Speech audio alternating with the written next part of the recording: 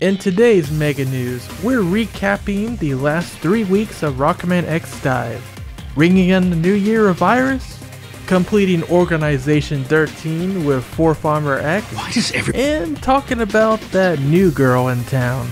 All that and more coming up on today's roundup. Let's rock.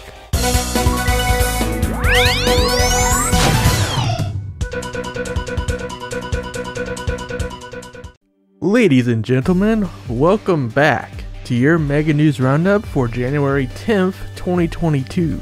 Coming to you from ShadowRockZX and now the Mega Man Network. Starting today, you can check out this Mega News video and future episodes and maybe some more videos beyond that on the mmnetwork.com/category/tmmn-tv. The Mega Man Network TV section is sparse right now, but this is only the first Mega News of the new year, and we do got plans for content down the road, so you'll definitely see that section getting filled up as time goes on.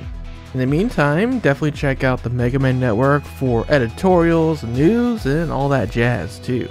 It just opened up for business again for the first time in quite a while last week, so welcome back. And hey, again, welcome back to you guys as well. I hope you had a wonderful holiday break.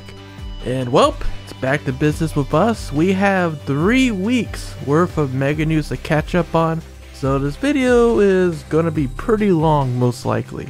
And because we have so much to cover, we're actually going to be splitting up this Mega News roundup into 2 parts essentially. Today we're just going to recap all the Rockman X DiVE stuff and talk about the new stuff for this week. And then the next Mega News roundup that we will produce, we're going to talk about everything else outside of DiVE. So please stay tuned for that.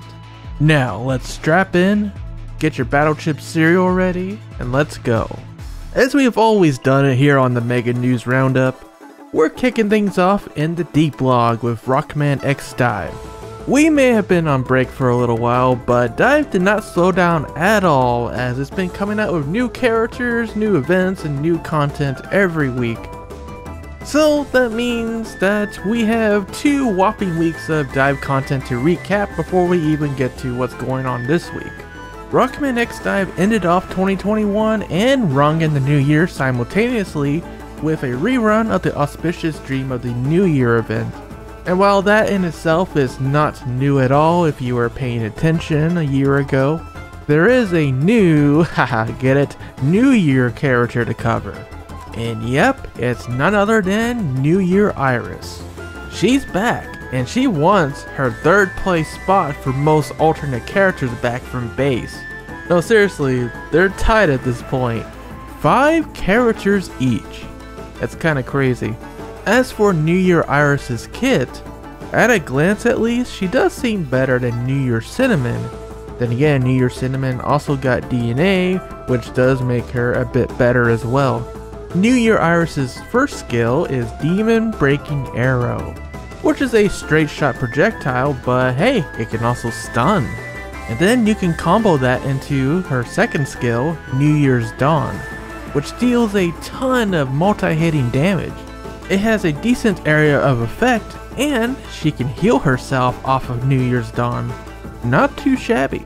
As for the chips, the Demon Breaking Arrow chips allow Iris to debuff her opponent, which obviously is mostly useful in PvP.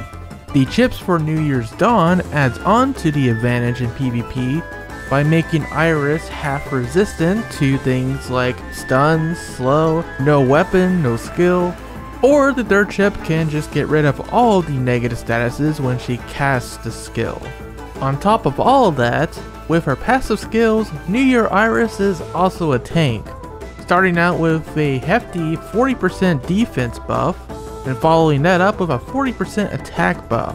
And once that wears off, her 5-star passive Renewal will just give her all the buffs, including an acceleration effect on top of that, before the whole cycle begins anew. So yeah, on paper at least, she does have it all for a PvP character. Disruption, buffs for herself, and healing too. Now, is she meta though? Well, I'm not actually too sure about that because I don't have her myself. But definitely tell me in the comment section below if you have New Year's Iris at 5-star and what do you think about her? Is she really good or is she just okay? In addition to New Year Iris and the rerun of the New Year event, we also had the ongoing free pulls for the A rank character or S rank character. And then of course we had our free S rank character on New Year's Day itself. Personally, I just got a dupe in the form of Flax, Falcon Armor X. I was kind of hoping for Harp Note, so that was pretty disappointing, but hey, I can't complain about the free patches. It definitely gave us a ton of character patches to play around with.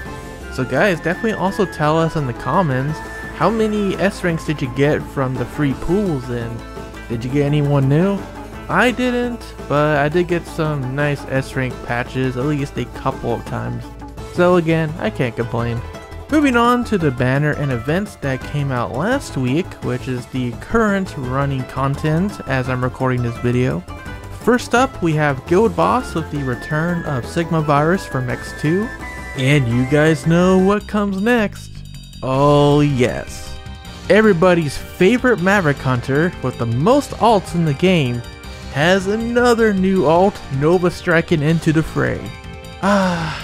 I remember when DiVE first came out, and we were all wondering, since Ultimate Armor X already exists, is there even a point to including 4th Armor X into DiVE? Would it be too redundant? Well, yes and no. They're both gonna have Nova Strike, but I've always said that 4th Armor could at least have stock charge shots from the original X4 game. That way it can at least differentiate itself from Ultimate Armor X's plasma charge shot. And well, what can I say? Capcom Taiwan did the thing. And it's exactly as I predicted. Skill 1 is the stock charge shot, and skill 2 is Nova Strike. Although it works a little bit differently from Ultimate Armor X's Nova Strike. We'll get there in a second. Because I do want to comment on this awesome animation from the character select screen, where they actually showcase his hover ability, in a way. And yeah, he just spins on in and does his charge shot thing in a very flashy manner. Really awesome animation. And finally, it does end off on an obligatory character art pose from Mega Man X4. Good stuff.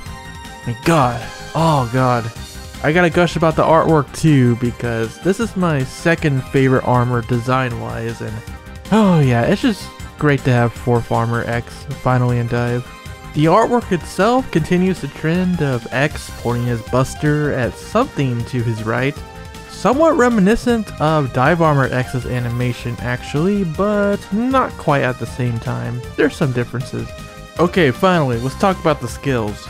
As we know, skill 1 is stock charge shot, and it works exactly like it does in X4. When you initiate the charge, X will stock up with 4 different charge shots. Yes, a whopping 4. Watch out, Vile. And since you really don't have to worry about iframes too much in DiVE, this suddenly makes the stock charge shot way more useful than it was in the original game, at least in my opinion. Once charged up, you can choose to fire each of the 4 charge shots at your own will by pressing the button, or with the 3rd chip, X can unlock All Out Barrage, which allows him to fire all 4 energy rounds at the same time. That's a good half of your opponent's health in PvP right there. And for the other half of that health, well, that's where Nova Strike comes in. Now, whereas Ultimate Armor X can spam his Nova Strike up to 3 times now thanks to his DNA code, 4th Armor X can only get it out once at a time, and that's after charging up his armor energy, a returning mechanic from some of the other armors such as 2nd and Falcon. Same sort of deal, when time passes or X takes damage, the armor energy will fill up. In addition, this time around he does get a passive skill that allows him to use his charge shot to gain even more energy. And with that, 4th Armor X actually does get his Nova Strike back pretty quickly. Not to the point that you can just spam it like Ultimate Armor X, but it's not too bad nonetheless. It does a serious amount of damage to your opponent, and you're invincible during the dash, so yeah. not the worst. Unfortunately, the biggest downfall of 4th Armor X is the rest of his kit is rather boring. The Nova Strike chips can either increase its power or allow you to get even more armor energy back.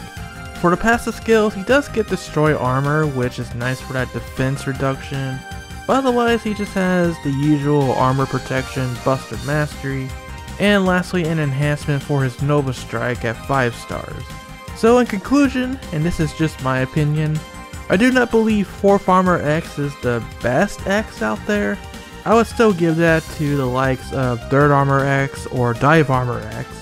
But 4th Armor X doesn't really need to be the best because he's a permanent character. Yeah, mind blown, he's not DiVE Fest? What? Don't worry, DiVE Fest is coming up right after this. So while he's not the best, he's not the worst either. He's actually pretty decent for a permanent character. He's definitely got some good damage output going for him, being capable of taking out a PvP opponent in one go if they allow you to combo your stock charge shot into Nova Strike. And hey, he actually gets his hover ability, look at that. Now the question remains, when are they going to backport that to Ultimate Armor X? What's that? That's just Magna Centipede doing his thing, making him levitate? Oh, Capcom. Yeah, sneaky people. Well, but I guess we'll just have to keep watching the character select animation for 4th Armor X and just dream that he does have hover. One day, my man. Oh yeah, I almost forgot to mention. The Japanese DiVE Twitter page posted this image with all of the Mega Man X's released so far, including 4th Armor. And wait a minute, I count 13 X's. No, it can't be. It's Organization 13! And you know something? Every member in Organization 13 in Kingdom Hearts has an X somewhere in their name. It all makes sense now. Oh man. Darn it, Nomura. Even in the deep log, we can't escape your memes. Along with 4th Armor X came a new S-rank launcher weapon. And I know I'm going to butcher this, but Deicide's Will, which is based on the launcher that Kraft Mac and Cheese himself from Mega Man 04 used. And actually, this weapon is really funny because the laser that it produces reaches really dang far. It can target a PvP opponent from across the map. And not only is that itself a problem, but you can also combo that into things like Proto Man EXE Step Sword to instantly zip across the entire stage. Holy Boudicus, what were they thinking with that one? But you know something guys, I think I can talk about a girl whose time came way too soon. Because yes, the time has come to discuss DiVE Festival, which is this week in DiVE, coming up on January 12th, 2022. And who is it? Whose time has come way too soon? Well, it's that new female antagonist character who it really feels like it was just yesterday that we just met in the storyline. And her name is Droitclair? I've been personally told that it's Droitclair, so I'll just go with that. But if I get it wrong anyways, blame my stream chat. But anyways, moving on. Last time we saw Droitclair revealed in the event where they showed off the other two antagonist female characters as well, though we haven't seen the designs for them yet. And then in the story chapter that came out not too long ago featuring Shademan stage from Mega Man 7, we got to hear a lot more from Droitclair and learn a little bit more about her personality. And the official Twitter page for Rockman X DiVE Asia does sum it up for us. Droitclair, the original character from DiVE, she has two of the extremely different personalities at the same time, with timidity. What is timidity? I don't frickin' know. She has a timid heart, but the courage to challenge. The small bag carried around her seems to hide her battle partner, which by the way, the battle partner appears to be an evil spirit, so that's fun. But yeah, she's already playable. What the heck? I thought she was supposed to be an antagonist character. Was I mistaken about that? Because honestly, it's really hard to follow DiVE's storyline. I'll be 100% honest there. It's really hard to take anybody seriously in this game, story-wise at least. And especially Droitclair's chapter in Shademan's stage. Oh man, that was so hard to follow. Literally, what the heck is going on with this game? I wonder sometimes. But I guess that's part of the charm of this game, I guess. Point is though, we just met Droitclair here, and she's already playable. We didn't even get a boss fight introducing what she's all about or how she fights. No, nothing like that. It's just, okay, here you go. She's playable now. And of course she's limited, DiVE Festival exclusive, but that's to be expected. And then we have another controversy, which is, well, her design. The denizens of the D blog, if you will, are saying that Droitclair really doesn't look like a Mega Man X character at all, and she doesn't really fit in the Mega Man universe in general just because of her design. And I can definitely see that. Her design does give off the vibe of a goth witch from an anime, and I got nothing against goth girls, but it is definitely a different direction to take for a supposed Mega Man character. That said, I'm gonna come to her defense a bit and just say, well, at least she's not the most human looking character we've seen so far in DiVE. Did you guys forget about Swimsuit Roll with her freaking toes? Whereas with Droitclair here, at least she has the X8 style robot legs. There's some other minor robotic like details too, like the cuffs around her wrists. But admittedly, that's all she has going for her in that department. The only other way I can explain her design is something that the devs of Rockman X DiVE were talking about when they were discussing how they came up with Rico's design a while back. As the story goes, at first they didn't really know what to do with Rico's design, and that's because they didn't want to limit themselves necessarily to the rules of a Mega Man X character when making Rico. It was actually okay if Rico looked like an entirely different thing that's not Mega Man like. Of course, at the end of the day, they ended up making her look like a Reploid anyways, but if we consider that philosophy that these new characters for DiVE don't need to look like a Mega Man character, well, I can see how that philosophy was applied to characters like Droitclair here. Now, whether you agree with that decision yourself, well, that's for you to figure out. I'm just a messenger in all this. Please don't shoot me.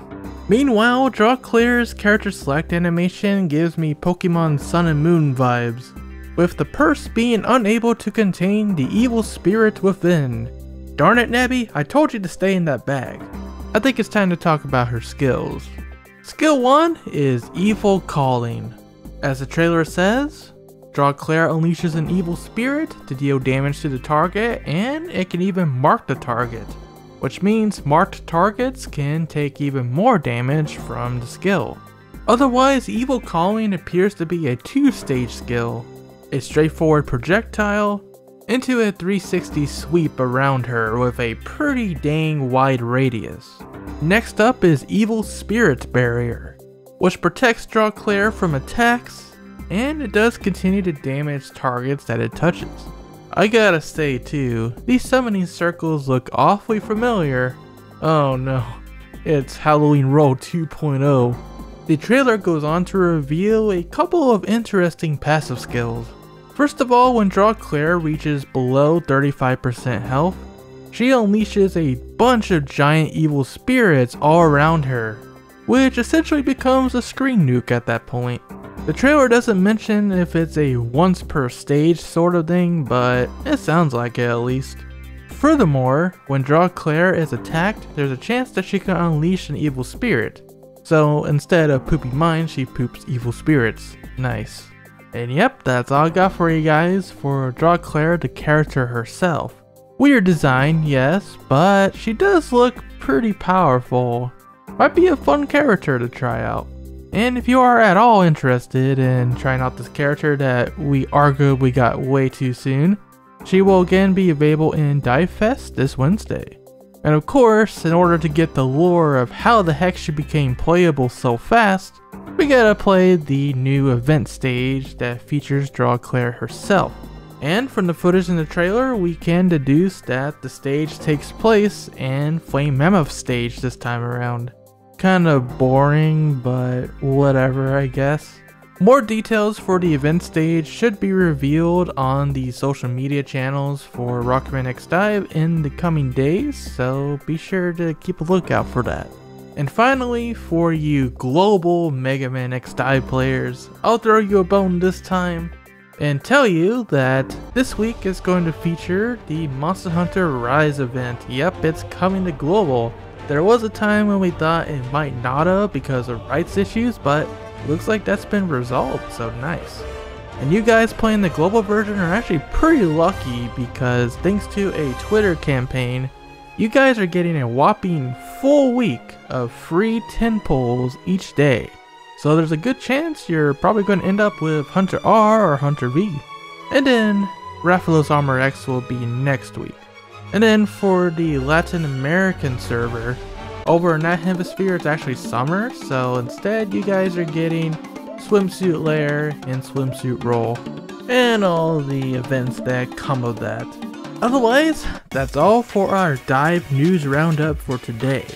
And guys, we have many more news topics to cover from the last 3 weeks. And even with DiVE, this video is getting quite long already. So guys, next Mega News we shall return with the rest of the topics that we have yet to discuss, which is going to be everything that's not DiVE related. Please stay tuned for that, and I want to thank all of you guys for watching. As always, stay tuned to ShadowRockZX for all things Mega Man. It's a brand new year, so we have a whole year's worth of Mega Man content coming up, and hey, maybe if we're lucky we'll get to talk about a new game this year too. Wouldn't that be something? Beyond that, be sure to check out the Mega Man Network at the mmnetwork.com. There you can read editorials, news articles, listen to podcasts such as the Fully Charged podcast, and yes, you can also check out the Mega Man Network TV section, which will be my section for the Mega News videos and any other video content we choose to post there. Like I said before, we got some cool plans, so I hope you guys will stay tuned to that. And finally, if you enjoyed the content like this one, it would mean a lot if you would consider becoming a ShadowRockZX channel member. For as little as $1 a month, you can help us out with making these videos happen every single week. We literally cannot do it without you guys' support. And those of you who have already been supporting or even just watching the videos, we really do appreciate you guys. And definitely that includes our GA class supporters, LML123, Vince Crystals, Adrian Cauldron, Chaos Bankai, Rico Syndrome, and Austin Buford. Other ways you can show your support is by tipping through PayPal in the description below. And besides that, yeah, just watching our videos, joining us for the live streams that we host almost every single day, and spreading the word really does help us a lot, so thank you. I hope you all have a great rest of your day and an even better tomorrow. Until the next video, rock on.